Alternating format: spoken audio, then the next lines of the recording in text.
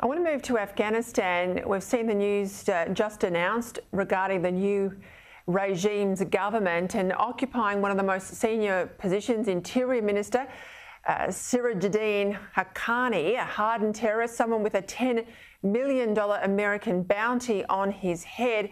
Hugely significant, but of course it's no surprise, Andrew, there was never going to be a gentler, kinder Taliban, was there? No, I think we judge by the past and we hope the best for the future. But at the moment, I'm a realist, and before we make any sort of concessions, we need to see evidence of good behaviour. And I think what we've seen over the last 30 years from the Taliban does not bode well for the future. And so we need to maintain a very realistic view of the Taliban, the ideas that they hold, and of course the way they govern and have governed in the past. Well, that of course brings into play the cricket season. We know there's a proposed test between Australia and Afghanistan in Hobart for later this year. If it goes ahead, aren't we just endorsing this regime as legitimate? You're a veteran of that war. Would you feel comfortable with the match going ahead? Would you want to see the Taliban flag flying there on the stadium rooftop? And if you're not, will you step in as minister and stop it? Peter, I do not want that cricket match to go ahead. We lost good soldiers in Afghanistan. We've been at war with the Taliban for the last 20 years. We've just evacuated Kabul, and the Taliban, in fact, prevented some Australian passport holders and visa holders from getting to Kabul airport. I think playing this match will give them a strategic victory through the proxy of sport. So I'm opposed to it. It's as simple as that. And will you be able to step in and stop it? I'll make my voice known. And it's ultimately a decision. Well, at least the International Cricket Council makes determinations about the status of test matches. But in the end, this is Australian sovereign soil. And it is an intensely political decision. So I'll make my voice known inside government. Before you were elected to the Parliament, of course, you were in the SAS, Australia Special Forces. I don't know that we've seen the world as troubled as it is now in many years. I know you've made some changes to governance in and around the SAS. Give us a sense of what's changed and why. I was there last week at the SAS on behalf of Minister Dutton. The Chief of Army also beamed in via teleconference.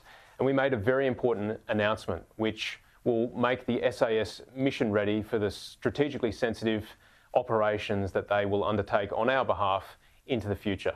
And what we've done is we've enhanced their command and control.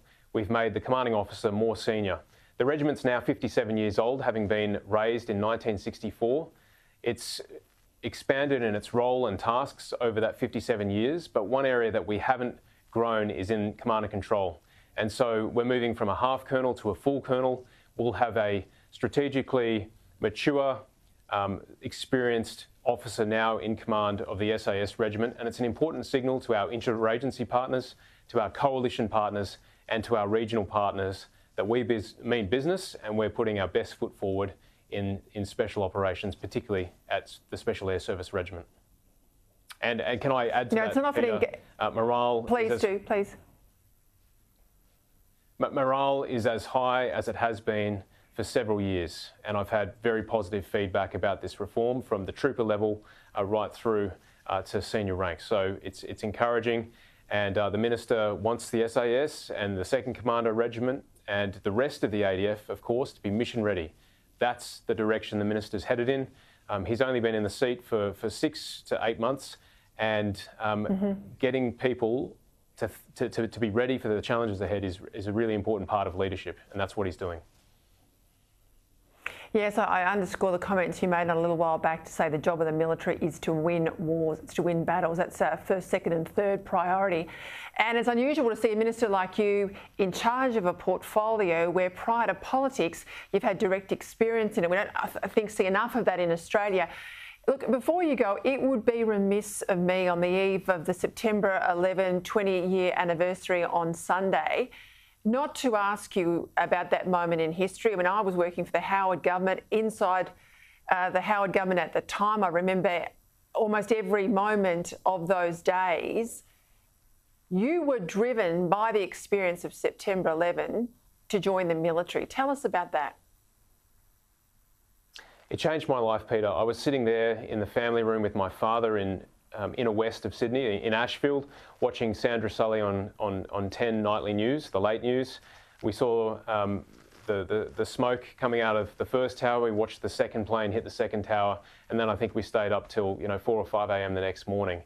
I knew right then that that was a hinge of history. I felt that I was called to serve my country in some way. And as I watched the war unfold over the next few months, I realised that my time at university was not what I wanted to do, and I joined the ADF, the Army, and then transferred to the Australian Defence Force Academy, and that's what I did for the next 13 years or so. And it's fundamentally changed a lot of things about me, and for the better. But certainly I know it had a huge impact on a lot of people. And for me personally, growing up in the inner west, I went to Ashbury Public School. My year 2 and 3 teacher, a lady by the name of Julia Farina, the late Julia Farina, her daughter, Eliza, who I knew, she was killed in the Twin Towers. So it came right back home for me that we had to do something and be part of the war against Al-Qaeda and the Taliban in Afghanistan. I agree 100%, and sadly, that war's still with us. Andrew Hastie, Assistant Minister for Defence, I appreciate your time. Thank you, Peter.